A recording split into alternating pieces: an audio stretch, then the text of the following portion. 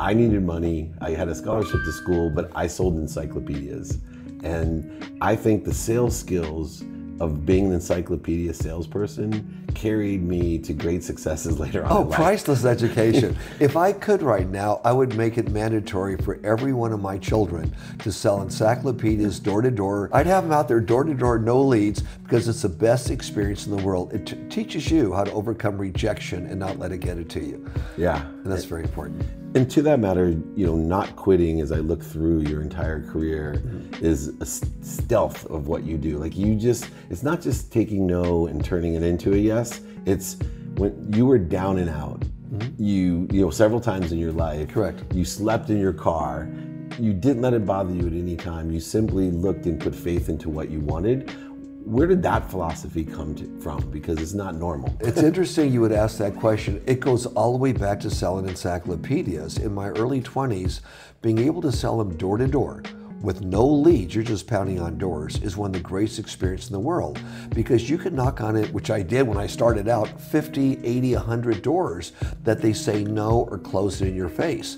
You have to be just as enthusiastic to overcome rejection, knowing that if you keep on going, and be just as enthusiastic. That's the thing. Be just as enthusiastic on the next door and look what's going on in front of you, not behind you, because you can't change yesterday's newspaper. So when you're down and out or on top of the world, you can't go backwards. Look, what's the next step? Okay, I'm in my car sleeping. I got to eat. Where am I going to get the food? Where am I going to get the money? You look at what the next step is instead of drowning yourself in the past. And that's been a big help.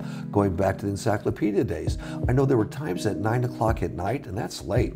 We're doing appointments. I have no orders in my pocket. I need the money. It's commission only. Yep. And I'm still knocking on doors at 9 at night. And sometimes they'll let you in, sometimes they won't. But occasionally I'll get in and get an order. In the back of my head is when the going's tough, the tough get going. When the going's tough, the tough get going. Is there a strategy that you've had to be able to cross industries and build companies? There certainly is. And my philosophy is this, and the strategy is, and I did it with Paul Mitchell, even though our backer pulled out and I had to live in my car, but it was okay, is this. Two things. One, and I say it to entrepreneurs a lot, be prepared for a lot of rejection, number one, because then it doesn't let you down. You know it's going to come, you continue on. The second thing, and it had to do with Paul Mitchell and Patron and now Rocket, is make sure your product or your service is the best there is. You don't want to be in the selling business. You want to be in the reorder business. So with Paul Mitchell, it had to be a product so good that hairstylists who know more about hair than anybody else, and that's all we sell to.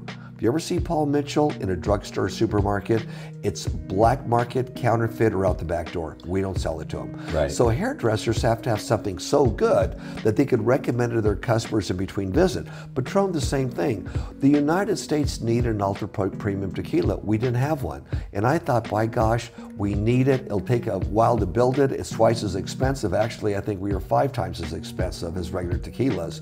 But we stuck with it, knowing that eventually it's going to take off. Well, little did we know that Paul Mitchell become probably the largest privately owned salon hair care company in the world. Patron, needless to say, #1 ultra premium tequila beyond what the world's ever known. In fact, it was valued last year at more than 2 times what the most expensive spirit company ever sold for. But we had the great quality there that people loved the quality. They wanted to reorder it. Paul Mitchell, they wanted to reorder it, not just buy it.